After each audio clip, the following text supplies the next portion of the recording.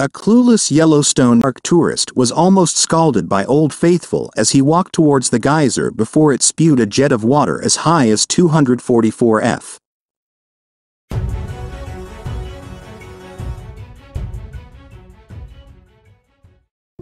An unknowing Yellowstone National Park tourist was nearly submerged in boiling hot water after he walked into the famous Old Faithful geyser just before it erupted. The man was filmed walking towards the hot springs as panicked crowds shouted at him to come back.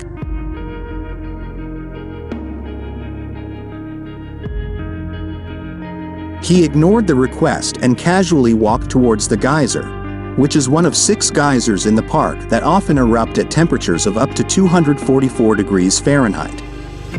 The visitor was lucky not to suffer any injuries and was then escorted to safety by park rangers.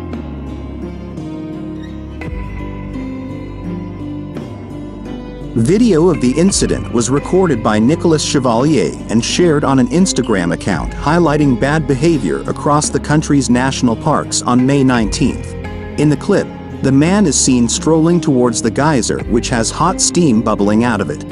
The other visitors patiently waiting for the eruption seem confused as to what he is doing.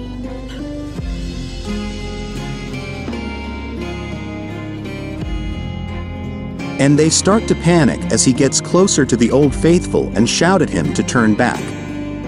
The video then ends, but the man was not hurt and he was escorted back by park rangers. It is not clear when the incident happened. One of the main reasons the Yellowstone National Park was created was to preserve the geysers and hot springs in the region, and they are among its best attractions.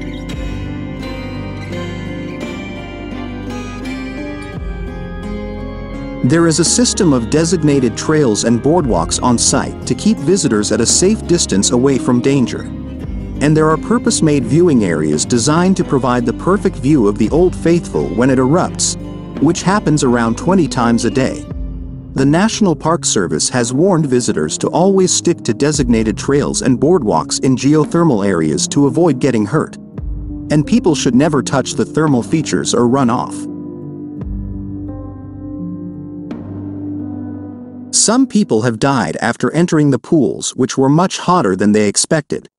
One man was killed after falling in the Yellowstone National Park's hottest pool, the Norris Geyser Basin, in 2016. Colin Scott, 23, from Oregon, died almost instantly, but his body could not be recovered until the following day due to bad weather.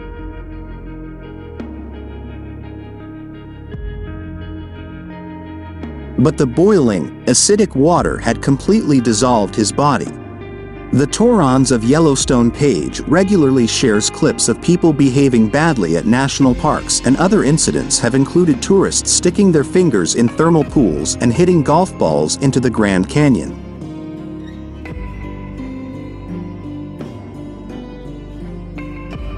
As for the daily and hourly variations, the authors suggest there could be a correlation with wind speed.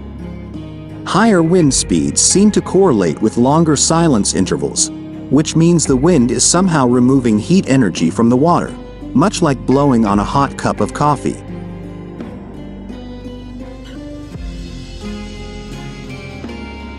Right now, we are treating the pool as one whole system, which means energy taken away from the surface makes it harder for the system to accumulate enough energy to thump, said Lynn.